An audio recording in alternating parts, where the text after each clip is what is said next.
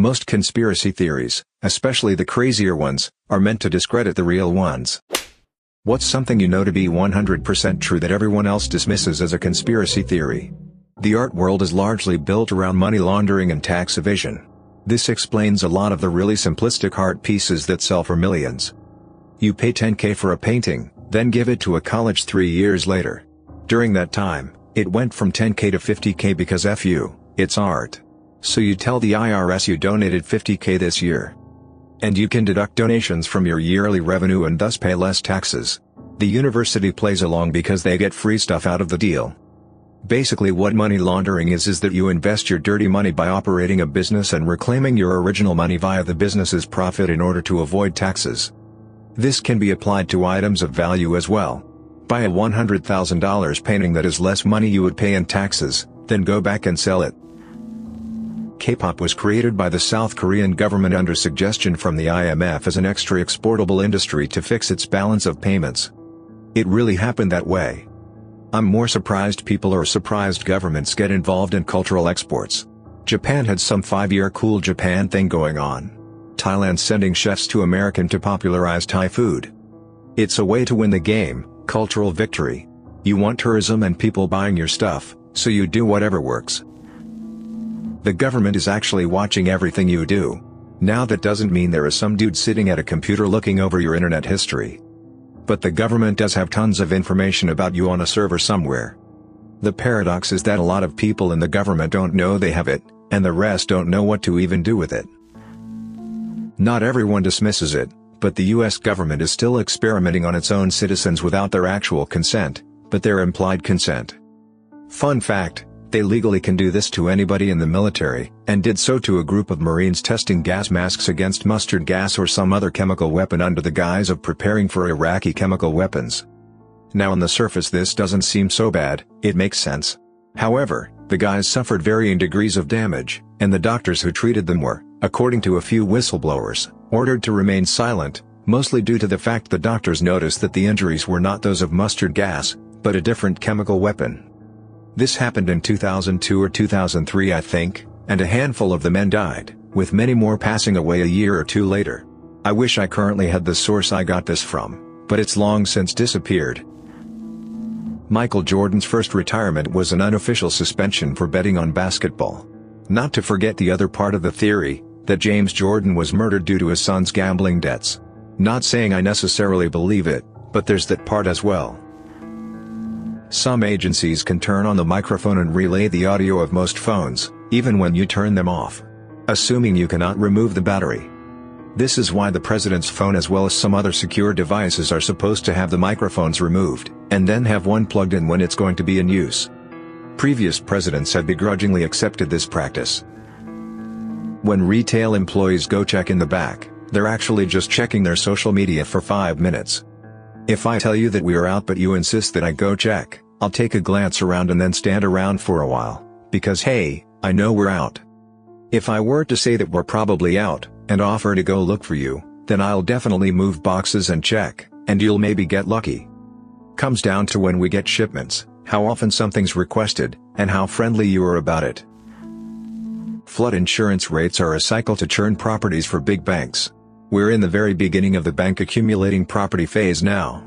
It goes like this. Flood insurance is cheap. Waterfront, flood zone, property values go up. Current stage of the cycle, flood insurance rates start to creep up. They're currently going up 25% a year until they reach their true rate. Meaning, they'll keep getting risen until the banks get what they want. Starting to see this.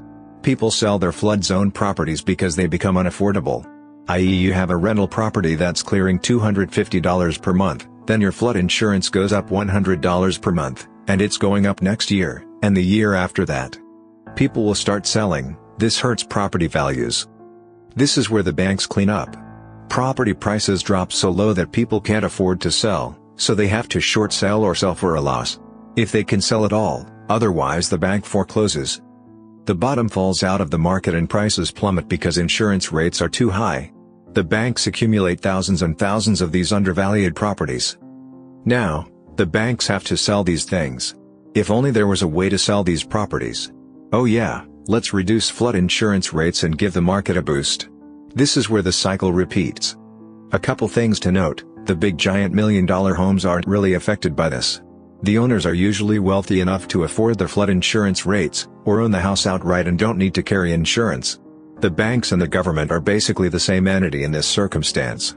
A lot of houses in flood zones are huge neighborhoods that just happen to be low-lying, and can be miles away from waterfront. So, poor neighborhoods get hit the hardest by this. There's a cabal of very wealthy and influential psychopaths who control a good chunk of world politics. New members are introduced to, or encouraged by their own peers to partake in, pedophilia.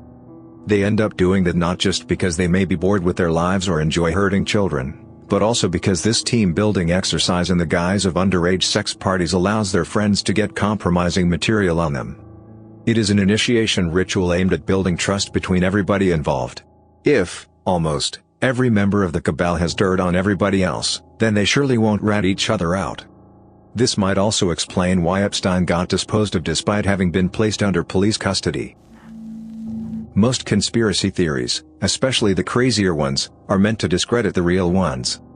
I've heard that the military encourages UFO conspiracies surrounding Area 51, because it's a testing site for experimental aircraft, and they'd prefer the rumors that spread around Area 51 to be complete lunacy about aliens rather than credible sightings of top-secret experimental stealth bombers or whatever.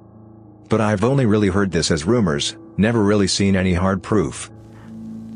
The only reason why we are still in the Middle East is to harden our military so that if we go to war with another nation our troops have battle experience.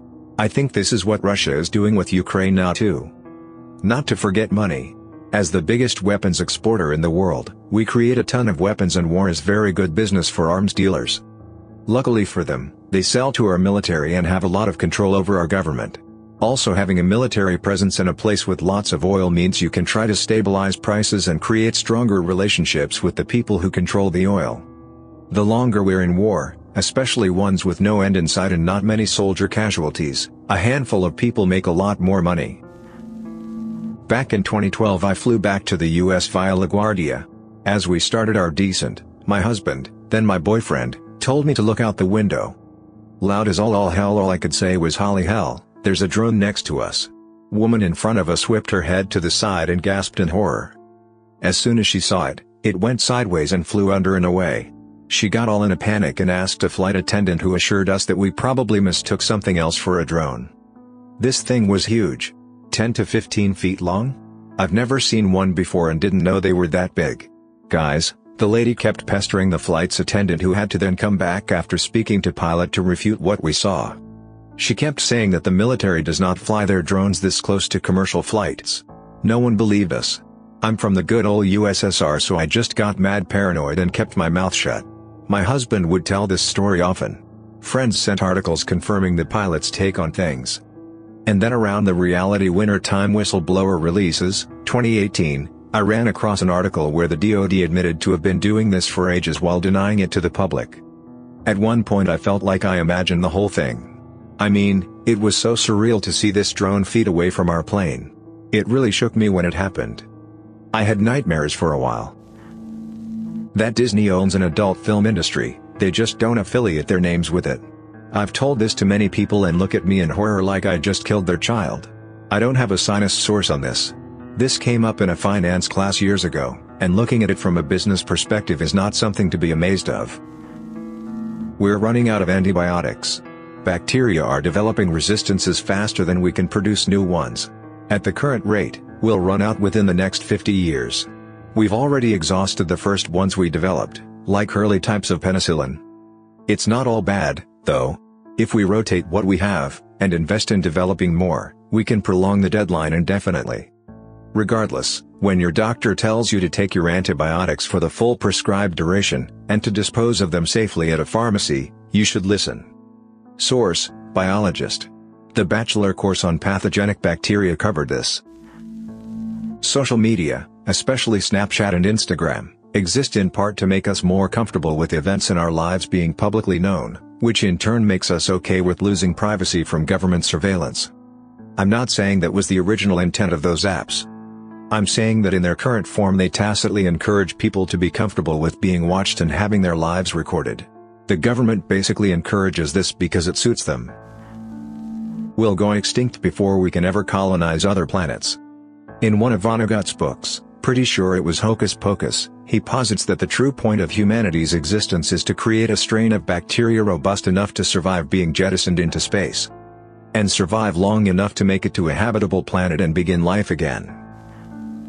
Democracy is dead. Americans talk about their right to bear arms, and that's cool and all, but if you need to overthrow a government by force, you are not going to take down the US Army just by rallying a few thousand sympathetic freedom fighters. And you'd better believe that you're always the terrorist in this situation, because the media will lie and smear to protect the government and corporate interests. A lot of first world countries have an intentionally broken voting system, first past the post, which keeps the two largest parties in power. This means that if people vote for the best party for the job, their vote goes to waste, so they often vote for a much worse party that aligns with them on more issues than the other choice. This in turn further entrenches the two-party system. Two parties means fewer people to bribe when you need policies passed or blocked. There is an element of voting with your wallet here, in the sense that the more you line the pockets of politicians, the more your vote on an issue counts. And it's only the ultra-rich and large corporations that have this kind of money in the first place. The policies these companies lobby for inevitably serve to reduce their social and environmental responsibility and contribute to the still expanding income inequality in America and the UK and many other countries. Unelected corporations are effectively setting your laws, and that is why they suck so much, and that is why every president or prime minister seems to do next to nothing for actual progress regardless of which of the two parties they belong to. But sure, you have a vote which you can use to elect one of two corporatist puppets, and you have a gun which you can use to rise up, except you won't, and if you tried you'd be killed on the spot. That's not democracy, that's democracy theater. In the UK, we tried to change the voting system to one that would allow people to vote for their favorite party first and then rank other parties by order of preference, but it got shot down after a vote was called and the majority voted no. It seemed like all it took to convince most people to vote no, was for the media to say, "Don't do it, it will just end up voting the Lib Dems in." This also illustrates a problem with democracy. Even when we have it, people make uninformed decisions without knowing that they are missing vital information, and the media can manipulate this incredibly easily. Thanks for listening to Radio TTS. Hit the subscribe button to hear more uncomfortable stories about corrupt institutions and creepy powerful people. Share your own theories in the comments below, and remember, at this moment, someone could listen to you via your smartphone mic.